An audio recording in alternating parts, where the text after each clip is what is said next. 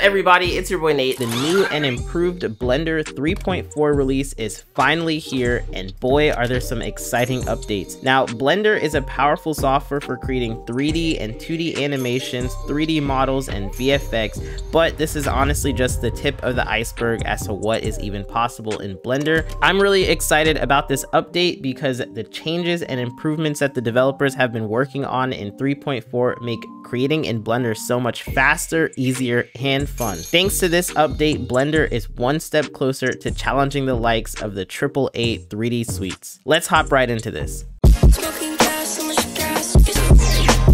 First up, we have rendering. Now, rendering is an important part of every 3D project, and thankfully the developers have improved Blender's built-in renderer cycles with an integration from Intel's Open Path Guiding library. This makes difficult scenes much easier to render by allowing the CPU to aid in the path tracing and reducing noise process. You may be wondering, when will I ever use this? Well, for complex lighting scenarios such as long indirect light bounces or indirectly illuminated shadow areas and reflected light sources, this will be especially helpful.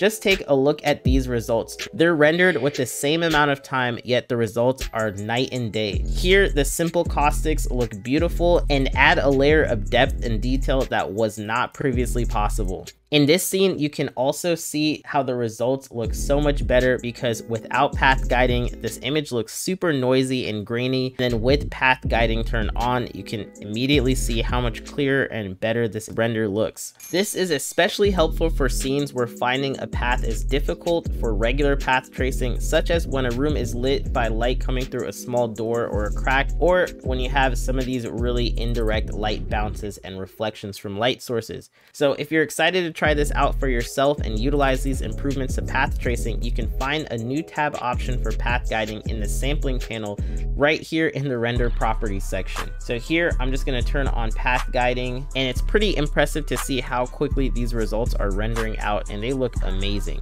There's also additional options to really fine tune the way that the path guiding feature works.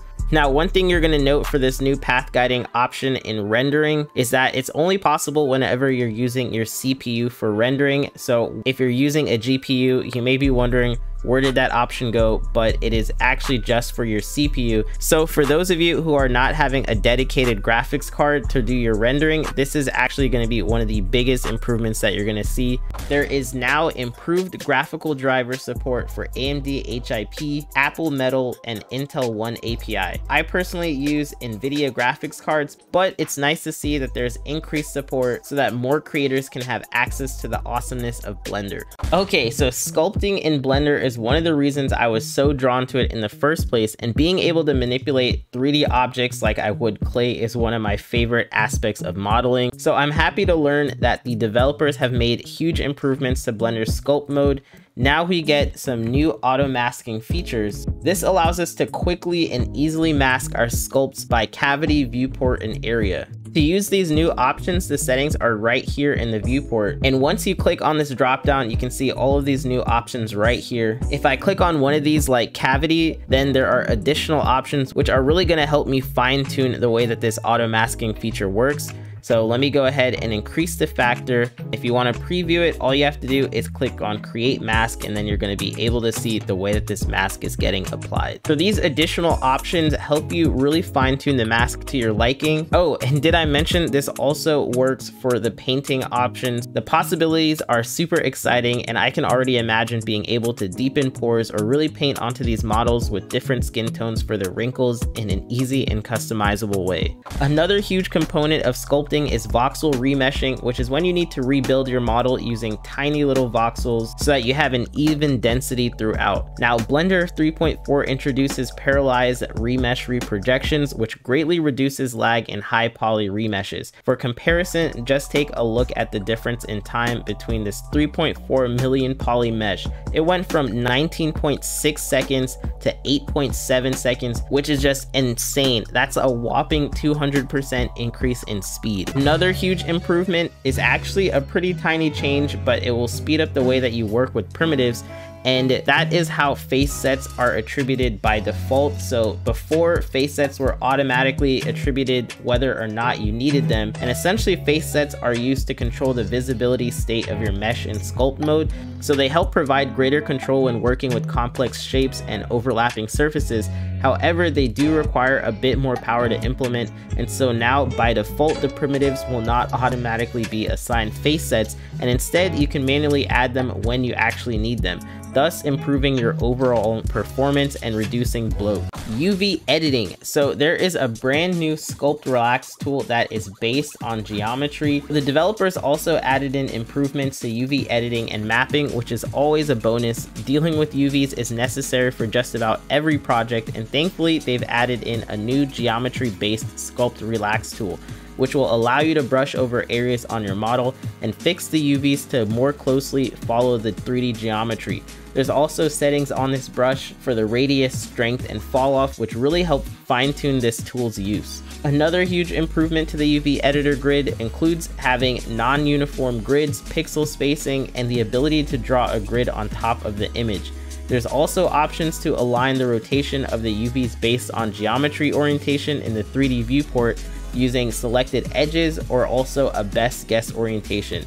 Now, one of the really cool improvements is to randomize islands, which can allow you to easily set a random value to the location, rotation, and scale of your UV islands. And you may be wondering, when will I ever need this? Well, I can see this being super useful for dealing with procedurally generated foliage like rocks in your scene, where you wouldn't really want every UV to be exactly the same for each rock. Now there's an easy way to fix that.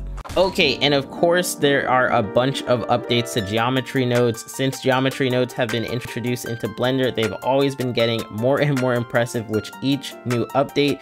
There are so many new nodes that we're only really going to talk about some of the best improvements, and that is having the brand new viewport overlay for geometry nodes using the geometry nodes viewer node. Now, when working with geometry nodes, it tends to be a bit of guesswork when you're making these changes and then having to see whether or not something is really how you want it to look like as a final result. Well, thankfully now you get a brand new viewport overlay for the geometry nodes, which you can access right up here. So the developers have introduced this viewport overlay so that you can preview the attributes without affecting your final result, making creating with geometry nodes that much easier and non-destructive. So to utilize this feature, you can adjust the overlay in the pop-up in the 3D viewport header right here, which will let you activate it and also customize it. So as you can see here, I can also go over to this node and then just turn it on and off so I can preview my final render and then the render that is based on specifically this image texture that we have plugging in here. This is super cool, and I can already see it becoming something that is going to be really useful in my workflow when working with geometry nodes. Okay, this new geometry node is also super cool, and this is the sample UV surface node. This lets you get attribute values based on the UV coordinates, and in this example you can see how editing this UV right here with curves then gets implemented in the geometry node setup that creates a stitched patch on this fabric in real time. It's super impressive, and I'm excited to play around with this new feature. Now, of course, this is just the tip of the iceberg when it comes to geometry node improvements, but if we went over every single new node in this update, this would end up being a video that's over an hour long. So if you're curious to read more about the individual updates, you can go ahead and check out the release notes, which will be right there in that description. Now, Grease Pencil is one of my favorite tools in Blender, and I love that the developers have made improvements to make Grease Pencil even better in regards to the fill tool. Now, a huge improvement is introducing a radius method, which will allow you to use the fill tool to fill in gaps without actually having a completed shape. Honestly, I wish more programs have something similar. That's right, I'm talking to you, Adobe. So as you can see from this example, even though this heart isn't completely filled in with the strokes, the new radius method will calculate the circumference and determine how close the strokes are for filling, and then you can go ahead and actually fill in this area without it having to be a closed shape at all. Now, those are some of the biggest changes to Blender 3.4, the ones at least that I'm most excited about, but if you're completely new to Blender or haven't updated in a while, you might want to check out why so many artists are switching over to Blender, which is going to be in this video right here. We talk about all the awesome ways Blender is crushing it in the creative community and challenging the likes of ZBrush, Cinema 40, and Maya. Anyways, thanks for watching. I hope to catch you in the next one. Peace.